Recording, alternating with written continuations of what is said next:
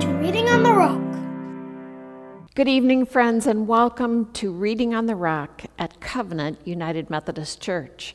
I'm Reverend Ann Kemper.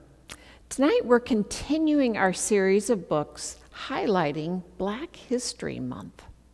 And tonight, Jeremy Smith, Director of Freedom Scholars, will read a story about Frederick Douglass's early years and how learning to read led him to freedom. My name is Jeremy Smith. I am the Executive Director of Freedom Scholars Learning Center Incorporated. And today's reading will be from the book, Words Set Me Free, and it's about the inspiring story of young Frederick Douglass. It is written by Lisa Celine Ransom and illustrated by James E. Ransom. And the publisher of this text is from Simon & Schuster Books for Young Readers. My mama was named Harriet Bailey. They say my master, Captain Aaron Anthony, was my daddy. After I was born, they sent me to my grandmama and my mama to another plantation. But when she could, she walked the 12 miles in the middle of the night to come and see me. It must have been a long walk, because by the time she got there, she was too tired to talk. I remember she would just sit on the dirt floor near my pallet, watching me. I never saw her face in the light of day. In the morning, she'd be gone. Sometimes I wondered if I had only dreamed she was by my side, her rough hands gently stroking my face. When I was still young, Cook told me my mama too sick. I never saw her again.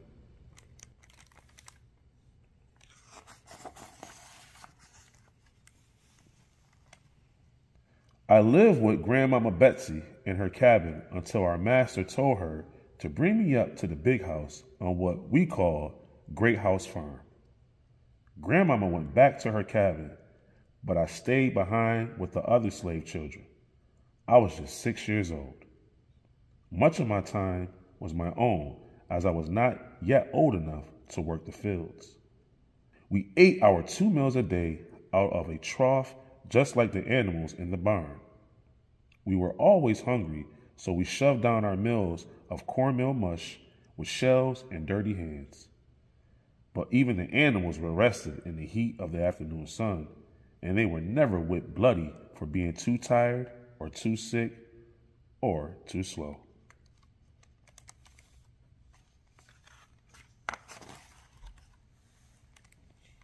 At 8 years old, my mistress told me I was leaving the plantation to go to another master, her brother-in-law in Baltimore. Master rented me out to make extra money. I could not imagine a life beyond my plantation. From Cousin Tom, an older slave on the plantation who had once been to Baltimore, he told me of a city so big and pretty, it seemed like 1,000 great house farms.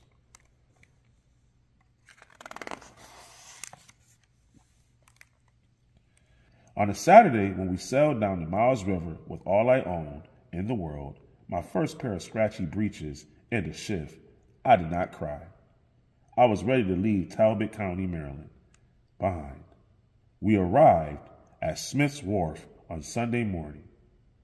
Old Tom never told me that Baltimore looked as if it floated on a sea of waves.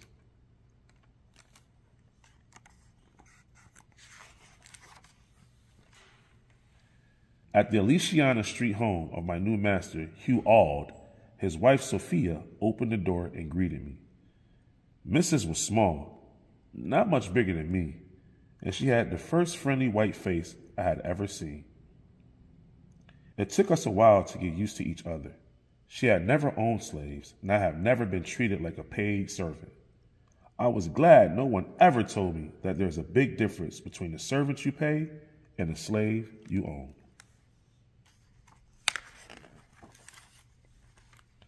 During the day, I ran errands for my master. In the evenings, Mrs. sat by the fire and read the Bible aloud. Her kindly smile and voice warmed me as I entered the room. I do not know why, but I asked her to teach me to read. On that night, she took me directly into her library, pulled out the first book she saw, and set me down next to her. We started with the letter A, and she continued from there. The letters felt strange on my lips. As I read, I remembered hearing of a boy back in the plantation who had his thumb chopped off when he was caught reading, and the letters I was reciting got caught in my throat. I remembered my old master's words when he gathered all of us slaves together to announce anyone caught trying to read will be whipped, and my mouth was dry.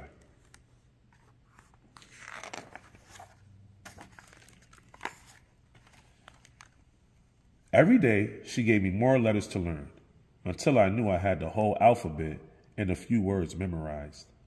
She promised me that soon I would be able to read the Bible on my own. I wanted to read for myself where in the Bible it said one man should own another, but before that could happen, he found out. I couldn't blame her. Mrs. was so proud she taught me all of my letters in such a short time that she told her husband so. I thought he was going to whip me right there, but his words hurt worse than any lashings. He should know nothing but to obey his master, to do as he is told to do, he shouted, and my mistress looked away ashamed. If you teach him how to read, there will be no keeping him. It will forever unfit him to be a slave. I may not have known how to read, but I knew that if learning made me no longer want to be a slave, then I would secure my freedom, one letter at a time. She locked the door to the library and hid away the newspapers. She watched me all the time to make sure I was not putting together any more of those letters she had taught me. I knew she wished she could take it all back, but it was too late. With a brick and a lump of chalk was first how I practiced my letters. Scratched them along the brick streets and wooden fences of Baltimore. P looked like a sail on one of the ships. L was a leg with a big foot. 2 sticks crossed in the middle. That was X.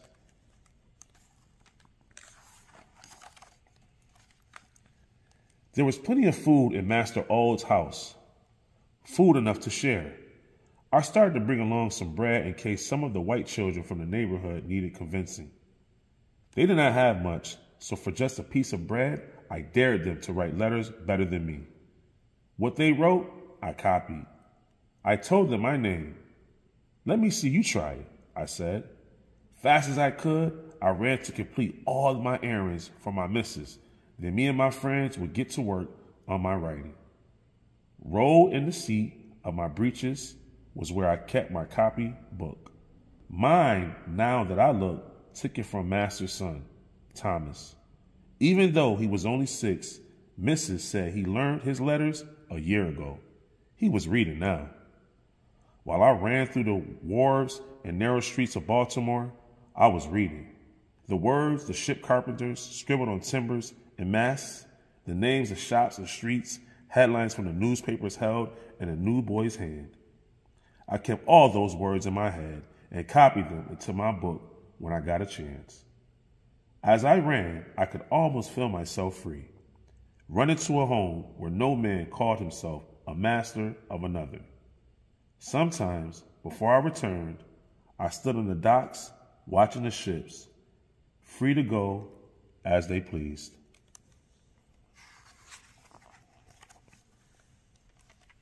At 12 years old, with tips I saved from my errands, I bought my first newspaper and learned new words: liberty, justice, and freedom. Abolition was the word the newspaper used when they called for ending slavery. These were the words my master would never want me to see. Now that I was reading about Negroes in the North, free from the burden of slavery, it was as if someone had lit a candle to my world.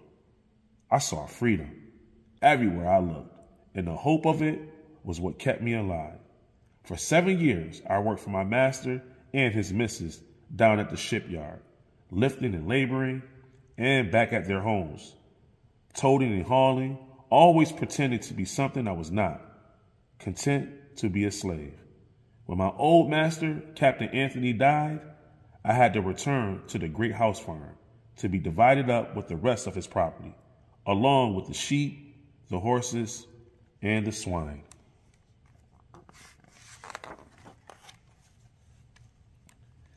Great House Farm remained the same.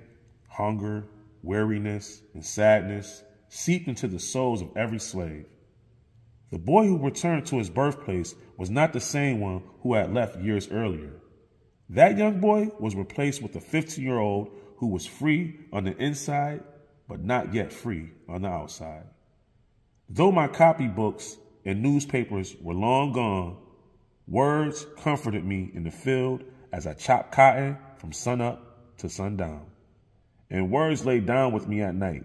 When my body ached with pain and hunger, I knew that the words would put an end to my suffering. I just wasn't sure when and how.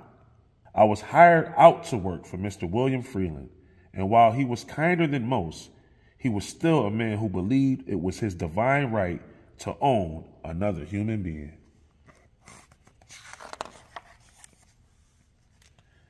Since my return to Talbot County, I became friends with Henry John and Handy, and I often spoke of my years in Baltimore. When I first told them I had learned to read, they stopped short and looked around to see if anyone else was nearby. They asked me to teach them, and I did. That's how I knew I could trust them. From then on, I thought I would devote my Sundays to teaching these, my loved fellow slaves, how to read. At first, we had school among the trees, me stretching out letters and words in the dirt with a stick. John caught on fast, and he helped me teach the others. They never missed a Sunday. Sometimes they brought others who then brought others. We had a school before long, but as far as the master knew, we were having church. Sitting on rocks and stumps and tired from the week's work, we sang out the alphabet like we sang out spirituals. Those of us who could read from the Bible. We were doing God's work.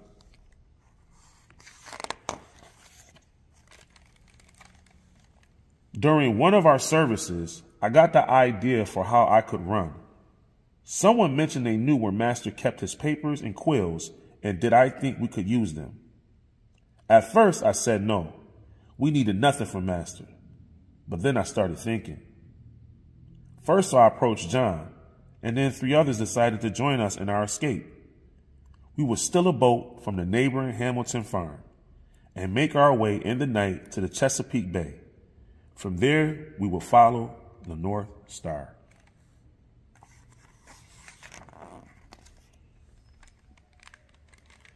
Epilogue.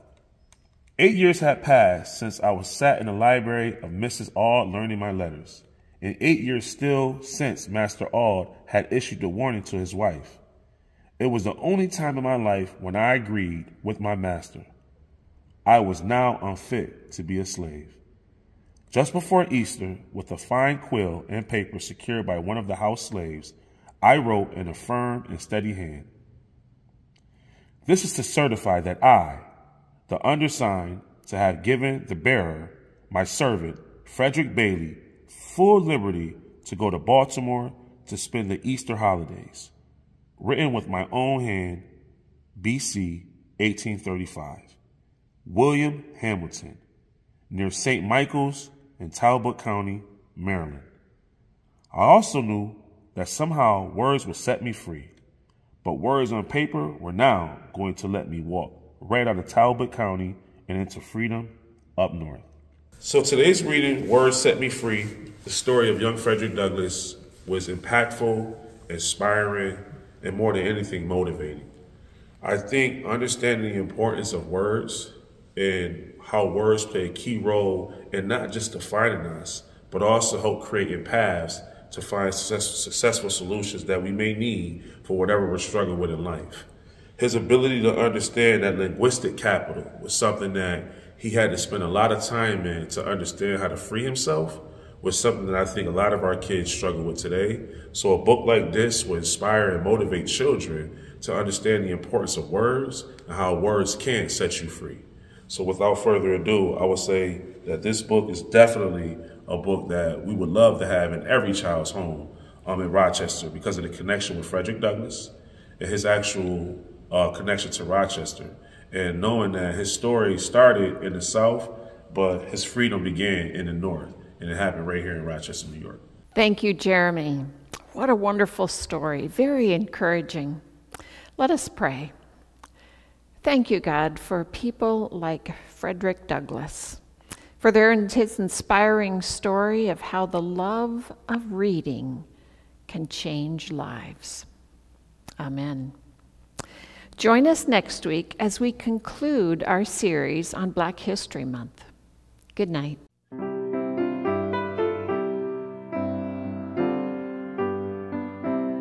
Reading on the Rock is presented by Covenant United Methodist Church in Rochester, New York.